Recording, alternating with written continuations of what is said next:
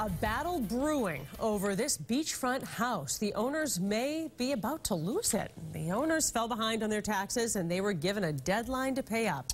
They didn't have the money, but a friend did and gave the town a check for more than $57,000. But the town may not take that money. Kath shows us why. All my children learned to water ski off that pier. Take one look at the view from Frank Costa's property and you'd think life is pretty good. Life's been tough. But you'd be wrong. We screwed up. We did. The recession, health issues, starting a new business, all those things meant property taxes to the town of Plymouth were not at the top of the list. What did you think when you read this? What I think? I had a heart attack. Joanne Costa is talking about getting a letter saying she and Frank were behind $57,000 in taxes.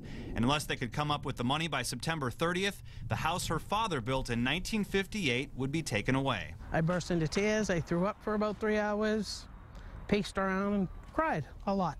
But then came a surprise at the 11th hour. A friend actually came up with a check for $57,000, but the problem is the town hasn't cashed it yet.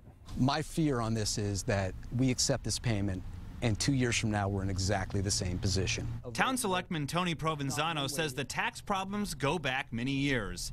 And instead, he wonders if the town should look at using the property or selling it for market value. I'm also thinking of the taxpayers of Plymouth who pay their taxes on a regular basis.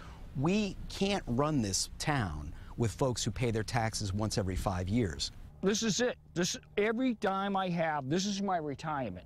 Frank and his wife say they don't want a handout. They just want to hand over the check and start over. What's the fair outcome here?